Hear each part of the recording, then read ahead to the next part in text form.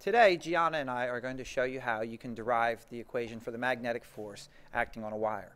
To start out this derivation, we're going to start off with a wire that we see here that has a length L, and we're going to place some charges in it, and we'll make them move, and that is what we would consider to be a current. A current is pretty much a flow of charge that's flowing at pretty much a constant rate through a length of L.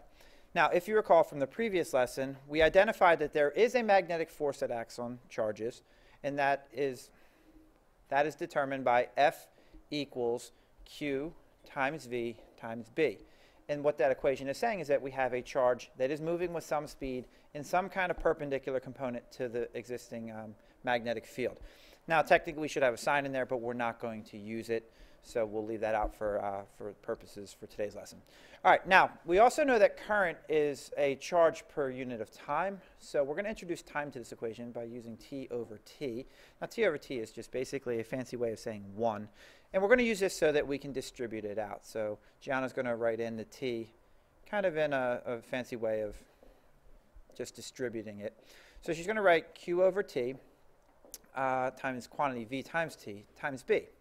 Now, the reason we did this is if you look, Q over T is the definition of current.